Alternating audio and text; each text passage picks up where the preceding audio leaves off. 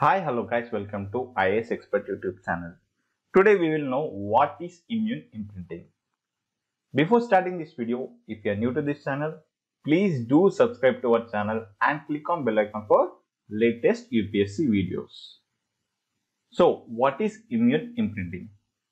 Immune imprinting refers to a process by which immune system learns to recognize and respond to specific pathogens early in the life. This process is thought to occur as a result of exposure to microbes in environment during a critical period of development.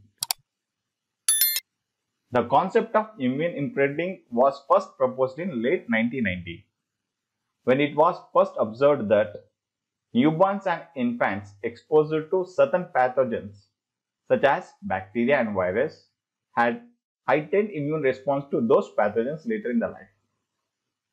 This led researchers to hypothesize that the immune system remembers these early exposures and is better able to mount a defense against them in the future.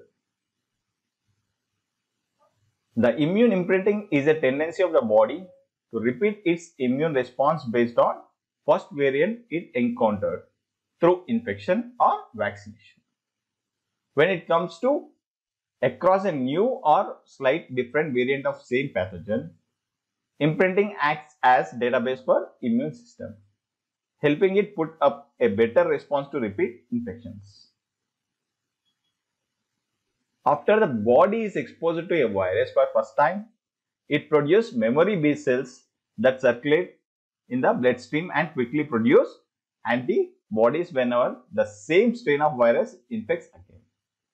The problem occurs when a similar, not identical variant of virus is encountered by body.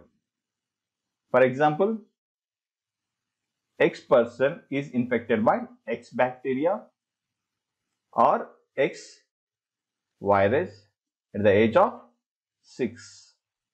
Then, after few years, at the age of 9, the same person is infected by X bacteria or X virus, will get good immune response or good protection by body, because the antibodies which is produced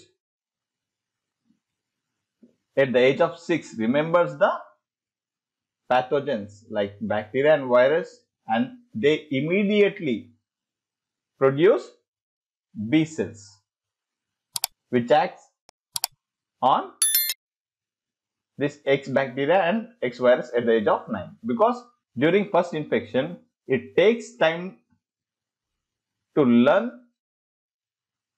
how to bind or engulf the pathogens by immune system. So antibodies take a time during first infection, but when same pathogen is infected after some time or some years, our immune system remembers the pathogen and its process to attack the pathogens, and they produce memory B cells. In first infection, they will produce only new B cells, but in second infection, they will produce memory B cells, which are good in same strain virus and bacteria, but they are not effective if same bacteria but with different variant. For example, COVID-19 antibodies doesn't act effectively at the rate of Omicron variant, because there is a difference in strains. In such cases, the immune system, rather than generating a B cells, activates memory B cells, which produce cross-reactive antibodies that bind to future spawn in both old and new strains. As we stated in previous slide, if X bacteria is infected in early stage, the antibody produced, that is new B cells, will be remembered, and when infection occurs after few years with same strain, the body will produce memory B cells which are effective against same strain bacteria. But if there is a change in strain,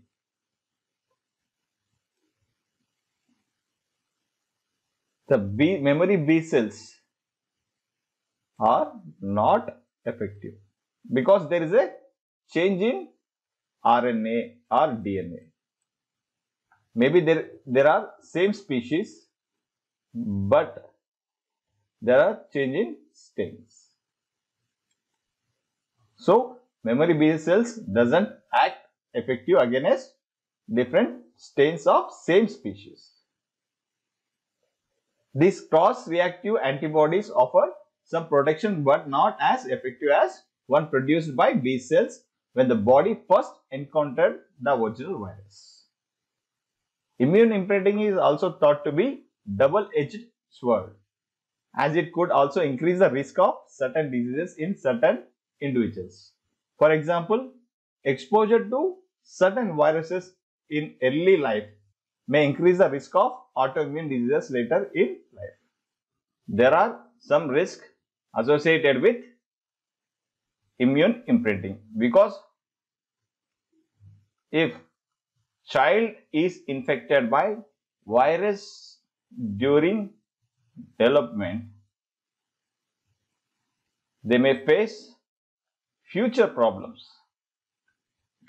like speech impairment, stunted growth, mental disability, etc.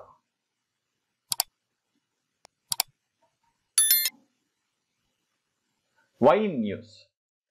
Two papers published in New England Journal of Medicine pointed out those bivalent boosters made to counter both Omicron strains and original COVID-19 strains don't generate significant greater antibody response than additional dose of original mRNA vaccines, because Omicron strains and original COVID-19 strain both are different.